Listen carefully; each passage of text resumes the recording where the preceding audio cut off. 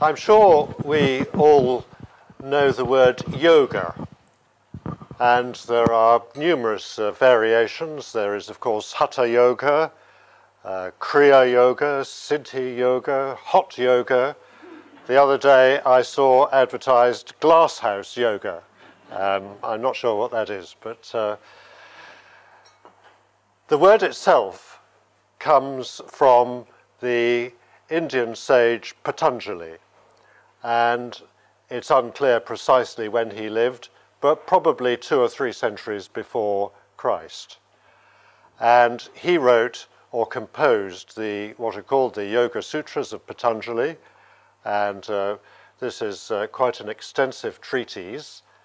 The vogue at that time was to compose in short statements called sutras, and these are pithy statements, and they have been interpreted many, many times since Patanjali lived.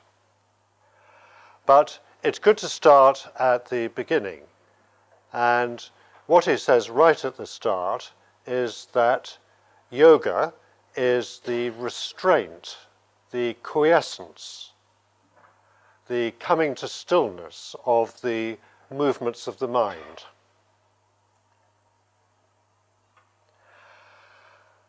And the word mind here should be understood broadly, the movements of what we would perhaps call the mind and the heart.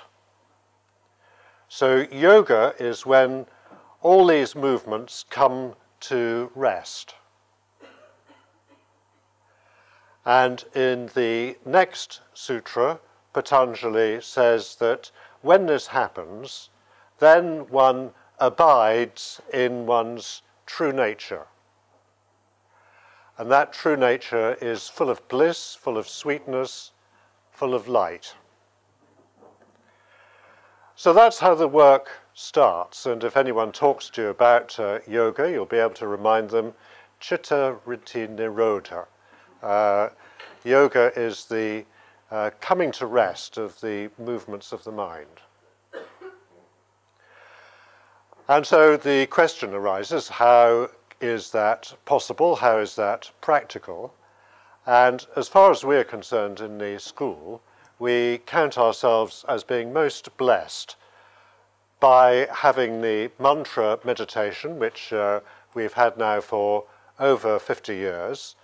And the object of this is indeed to bring the mind and heart to complete stillness, so that we may indeed abide in our own real, true nature. So, as I say, this is how the Yoga Sutra of Patanjali begins. But it's no small matter to bring the mind and heart completely to rest. And Patanjali, like the school of philosophy, is most practical. And a little later on, he sets out 4 attitudes of mind, or predispositions. The Sanskrit word is bhavana, which means an emotional attitude. And he says that these 4 are conducive to the tranquility of mind, which constitutes yoga. So I thought we could just go through these, because they are indeed practical. The first in English is friendliness.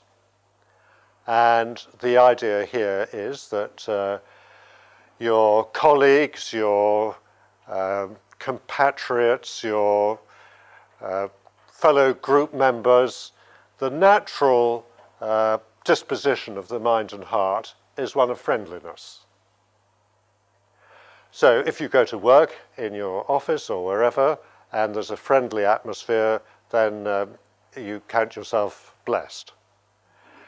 If there's an atmosphere of enmity, of backbiting, of rivalry, of politics and so on, life's difficult. It takes its toll.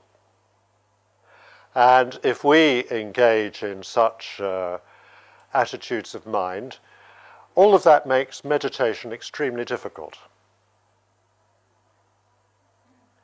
Because if the mind gets filled with something such, let's take rivalry as an example, if the mind gets caught up with rivalry, then when you sit down to meditate, when you want to fall completely still, then suddenly into the mind there's this rivalry and the various rivals that you may have.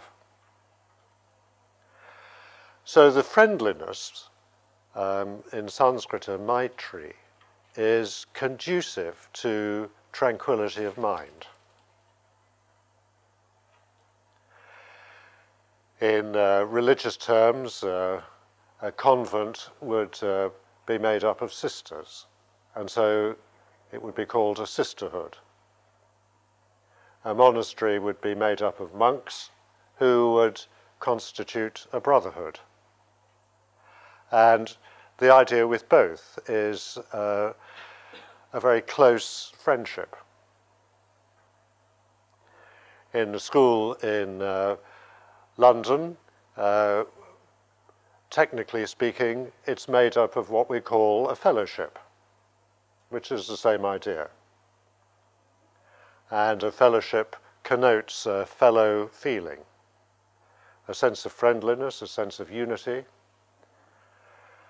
And so this is the first attitude of mind that Patanjali advises us to adopt and to cultivate.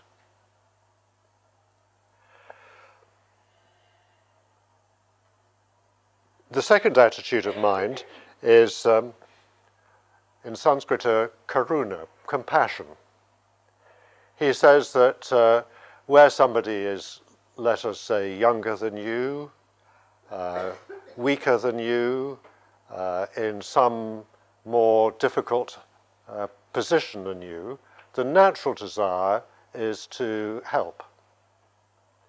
Whether that's possible or practical or not will depend on the circumstances. But this would be the natural response. In Europe, we have a similar problem, I think, to here, with a seemingly unending supply of possible refugees coming from all sorts of different countries wanting to come into Europe. And the circumstances in which some of these people find themselves are indeed most desperate. And then they find themselves at the mercy of unscrupulous people smugglers. And it's not the desire to help which is motivating this activity. And it's a ruthless, unscrupulous trade in human misery. And this is inconsistent with the tranquility of mind which constitutes yoga. Because if a person is ruthless in this sort of way, cruel, harsh, then that also will haunt the mind. Shakespeare in Macbeth talks about the scorpions in the mind. And there can be scorpions in the mind in this sort of way. So we have friendliness, compassion, and the third is joy. And in particular, joy when you meet somebody who is wiser than you, stronger than you, better than you, more talented than you, if you can imagine such a thing. And the best response is to be delighted at his or her wisdom, talent, strength, whatever. Not to be jealous of it. So in the school, for example, if somebody shows some brilliance, some talent, some aptitude, it's to be encouraged, because that's why people come to the school, so that we may grow. And if the idea was to squash that, to crush that, to push it to one side, it wouldn't be a very good place to be. So again, this gives great freedom of mind and openness of heart, the joy in somebody else's ability. One only has to think of the opposite, really the jealousy or fear of somebody else's ability, and that again would haunt the mind. And this may not be uncommon in the business world, the commercial world. Somebody might, in a company, see somebody coming up through the ranks, and he or she seems very talented and energetic, and the person may think, goodness me, it's only going to be 5 minutes before that person takes my job. And so all sorts of things happen which are inconsistent with yoga.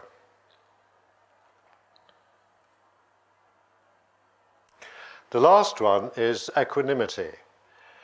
And in particular, if we find somebody opposed to us, hostile to us, against us in some way, to meet such opposition with equanimity, with resilience. Not to meet it with hatred, not to meet it with fear, but with equanimity and resilience. So these are the 4 dispositions of mind and heart that Patanjali advises we follow. And they all make the quiescence of the mind easy and natural. With these 4 dispositions, the mind is left free. It's free of rivalry, it's free of cruelty, it's free of jealousy, it's free of hatred. And then it's possible to meditate easily.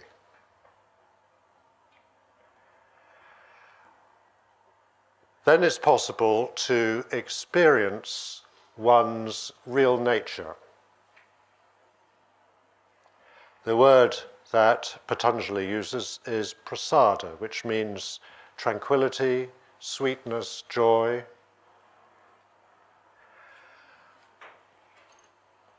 And experiencing this, then we're experiencing ourselves in the best way possible. And it means that when we go about our lives and undertake our responsibilities in the world and do our jobs and so on, we can take with us a little touch of that sweetness. And it isn't in any way artificial. It's not even necessary to try and do it. It's just what happens. And it can express itself through words, through thoughts, through actions.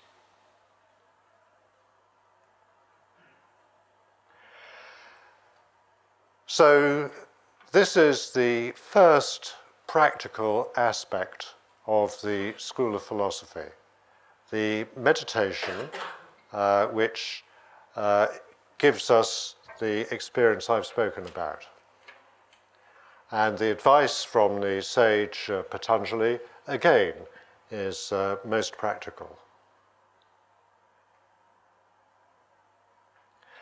So if we want to bend and stretch and come into all kinds of difficult yogic positions, then okay.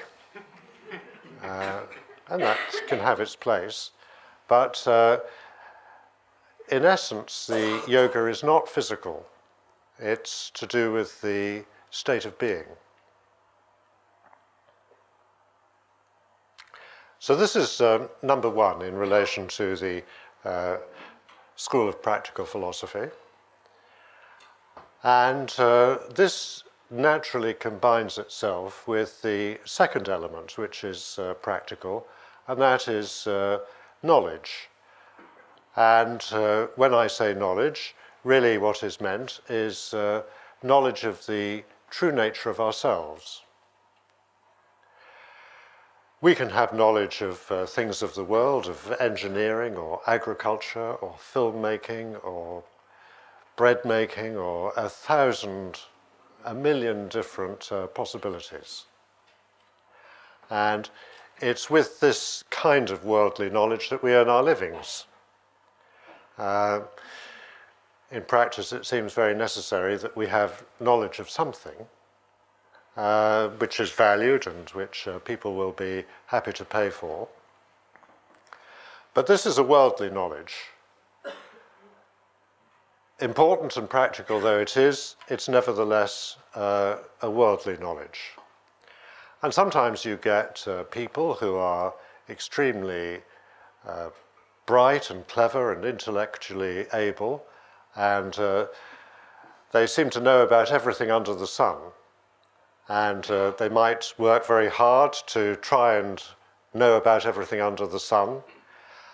But the truth of the matter is that at the end of the day, whatever they may know, it's a drop in the ocean of the sum total of knowledge. No one person can know everything. It's just impossible. So there are, at a guess, some 200 people here. And if we were to spend the next couple of days writing out all the knowledge that we had, and it would be, I'm sure, extremely varied, the knowledge that each person has, it would be fantastic. It would be a great deal of knowledge. But even that, even the sum total of all of us would also only be a drop in the ocean of the totality of knowledge.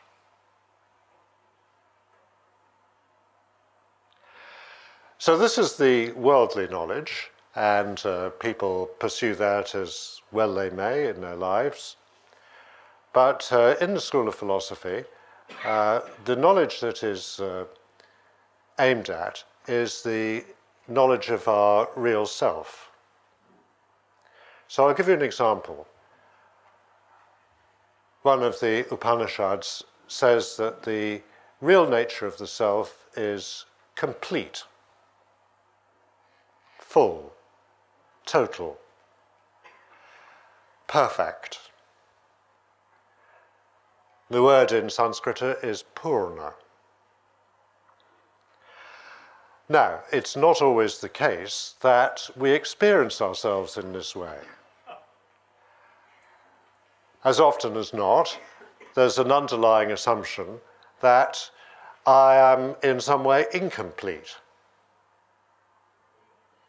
And this is the source of all the desires that the mind may have, because believing oneself to be incomplete, then there's a desire for this, a desire for that, a desire for 101 other things in order to try and make myself complete. To go to this place, to do that thing, to meet this person, to undertake that activity, and so on and so on and so on. And it's all, if you examine it carefully, in order to fill out a sense of lack of completeness. But the Upanishad tells us that, in truth, already we are complete. There's nothing lacking. It's not really necessary to do all these things. What's necessary is to experience, to realize and to experience that pre-existing completeness.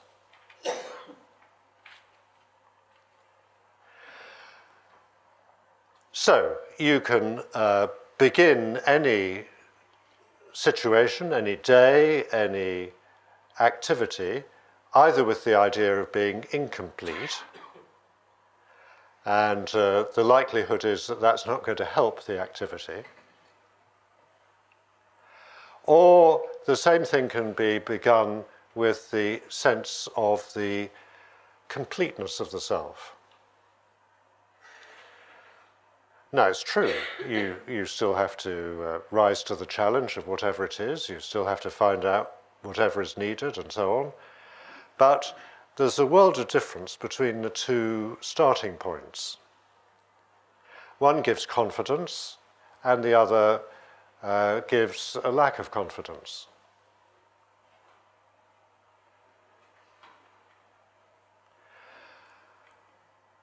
So to take a practical example, one man said that all of his life he has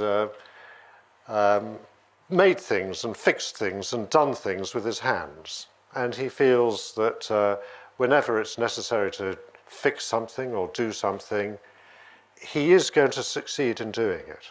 There's no question about that.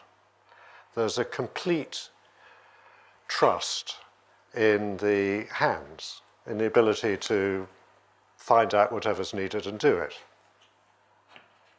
Not everyone shares this confidence in the hands, but anyway, this is the case, and it works, because it's a reflection of the purna, the completeness.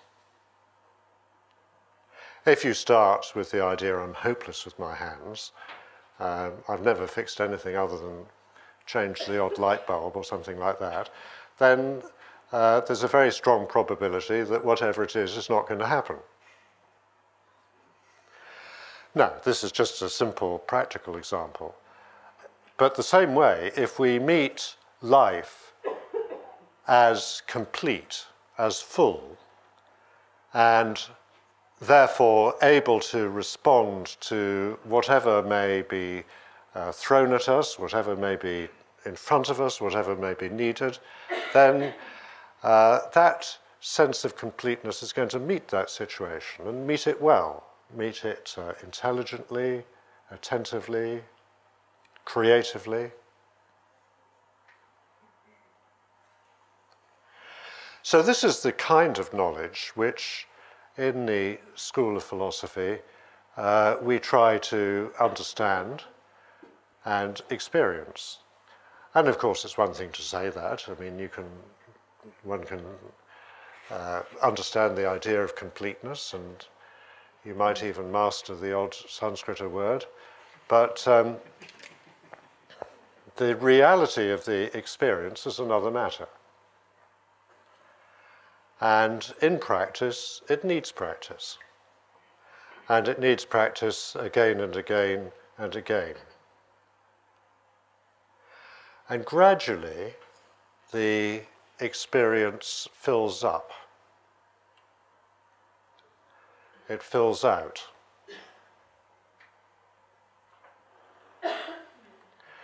Take the example of meditation, and I think a good number of people here have received the meditation, and I hope others will in due course do so. It's possible to start that with a sense of quiet confidence in oneself, confidence in the meditation. From a sense of confidence, completeness in oneself. Or somebody might think, I'm hopeless at this, I'll never manage to get the mind still, I'll never manage to experience anything relating to stillness. And that tends to work. It's self-fulfilling. So the idea is that we can meet life with spiritual knowledge, knowledge of spirit, not just knowledge of the world. The outer vision tells us there are many. So the two eyes tell me there are 200 people here. The inner vision, if it's awakened, says that there's one person here. There's one consciousness. There are 200 bodies, certainly, 200 personalities, but there is something which unites all of these people, which is common to all of these people. And you can't see this with the eyes, or touch it with the hands, or hear it with the ears. It is recognized by the inner vision. And it's this inner vision that the knowledge of spirit awakens.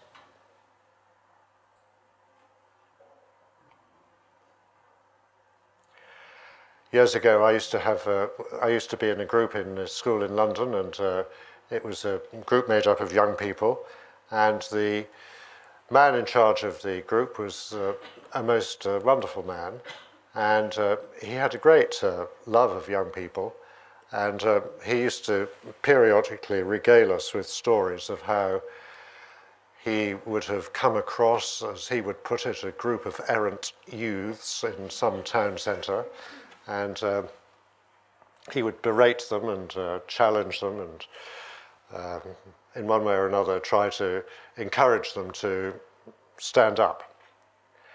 Anyway, if anyone other than him had done this, I'm sure they would have been beaten up, not standing up. It would have been met with a hostile response. But what was obvious is that as far as he was concerned, he didn't have the idea of other. These people were not other than himself. They were not separate, they were not better or worse, there was just no sense of other. And that made it possible for him to speak in the way that he did. And they responded, on the whole, extremely well to it, because they recognized the love behind it. So when the inner vision is opened up, and it does convey the reality of the unity, then it's most practical. It means that it's possible to speak to anyone, it's possible to be in any situation and not feel ill at ease, not feel ill-equipped. So, for example, you might go from some extremely posh, expensive gala dinner with dignitaries and the like to a building site, and there wouldn't be a difference. It would be possible to connect with the people at both places just as easily.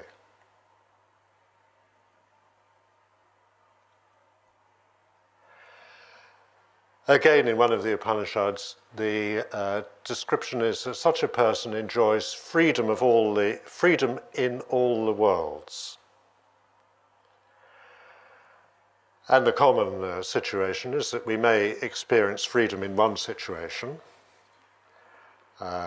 We may experience the freedom in our family, with our family, or in our work situation. Or if we play football or something in that situation. But if we're asked to go somewhere else, somewhere that we're not familiar with, that we're not experienced with, then we may feel self-conscious, we may feel nervous, ill at ease, unhappy. Or we may feel at ease in doing physical work of one kind, but asked to do physical work of another kind, again we feel ill at ease. We may feel happy or not happy with study of one kind or another, with spiritual work of one kind or another. All of these are different worlds, different physical worlds, different mental worlds, different emotional worlds. And the more we understand the completeness of the self, the more happily we can be in any of these worlds. And that is a great freedom. There's a lot spoken about freedom of movement, to go physically from one place to another. But the real freedom of movement is this freedom of movement, to go from one world to another. In physical terms, it may be 100 yards down the road. It's nothing. But the world in one place and the world 100 yards away might be completely different.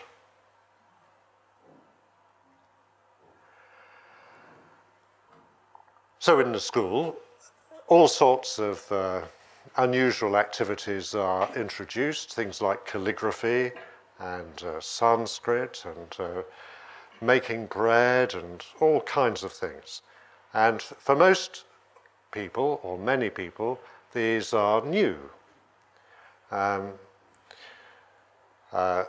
I remember being introduced to calligraphy, and it was all extremely strict, and we had boards and paper with clips and pens with ink, and not just an ordinary fountain pen, but each pen had a reservoir, and so one had to put the ink in, and the result was spectacular because there could be ink all over the place. Not just the paper, but if somebody had forgotten to take the carpet up, the carpet and everywhere. And yet some people took to it like a duck to water. Some people just loved it and it sailed on. But it's excellent to be put in a situation that you're completely unfamiliar with.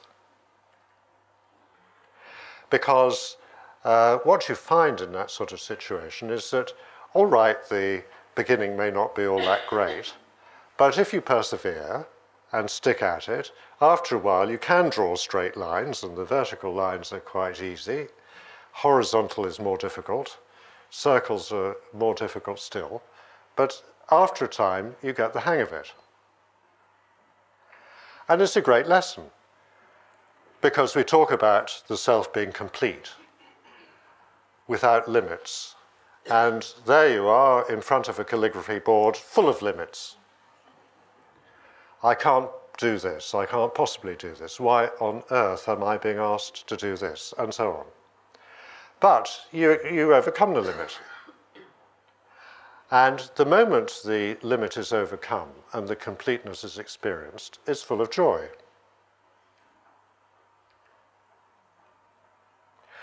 And it turns out that for some people, an exercise like calligraphy is the best possible thing, because it's the way they may connect with the attention. It's the way that they may write beautiful words, create beautiful things. And so for some people, it's a real way of liberation.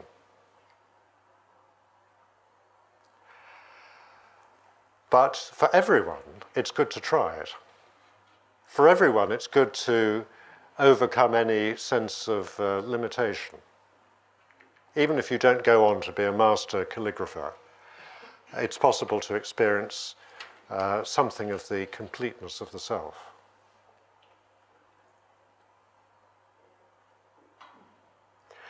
So this is the second aspect of the work of the school.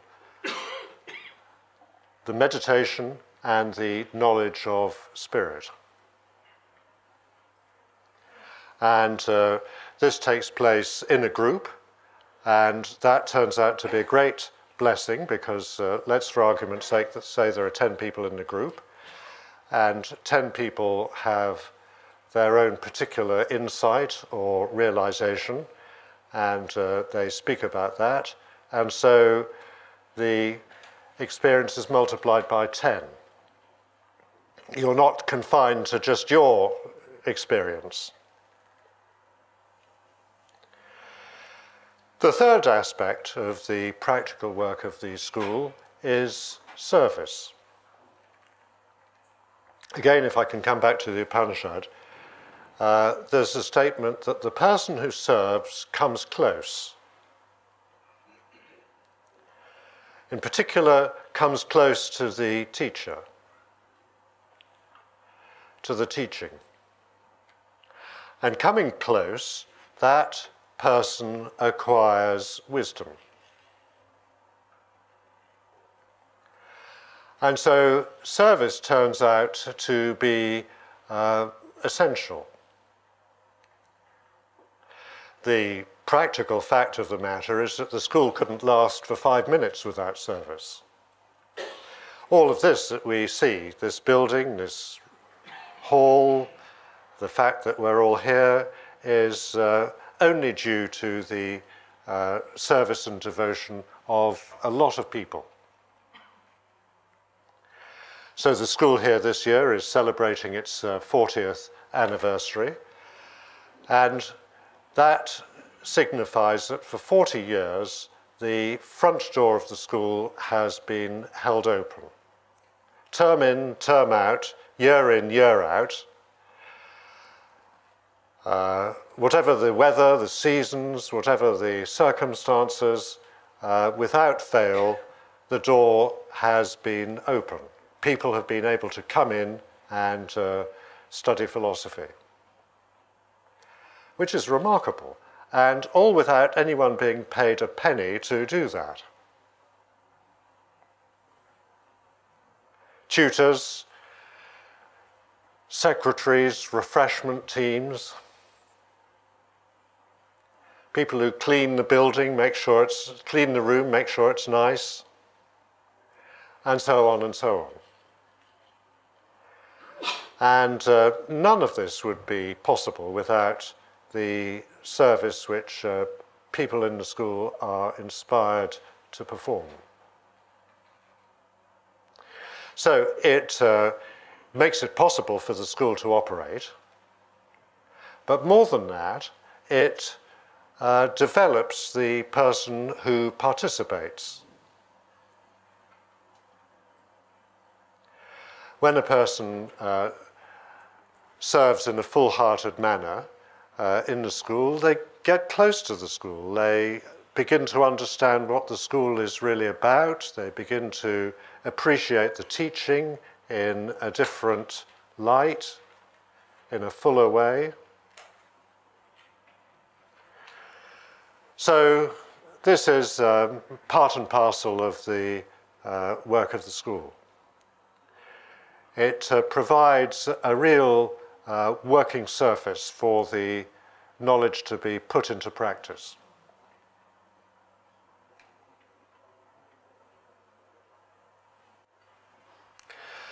So these are the three elements that we have for the School of Practical Philosophy: the meditation, the knowledge of spirit, and the service. Now, I am totally and completely biased. I'm afraid you just have to accept that fact. But in my view, there is nowhere like it anywhere. It's the best show in town. It's the most practical, the most real. It's where people can and do really connect with their real nature. So this is my totally biased opinion. It's the best show in town. And the proof of that is that you're here, because you're the best show in town. And anyone who makes the effort can rise up and experience themselves more and more fully, more and more completely.